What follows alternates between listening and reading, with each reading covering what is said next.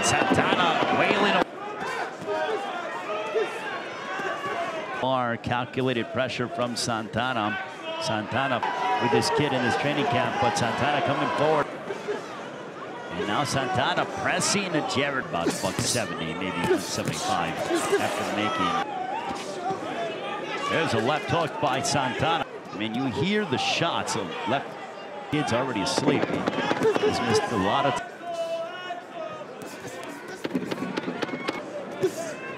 There's a right hand by Santana. Santana. Jarrett Hurd using. Santana comes back, throwing punches. Hook that caught Francisco Santana, followed by a right uppercut. A very durable and a strong head because a big punch from Jarrett Hurd, and Hurd in the 10th and final round.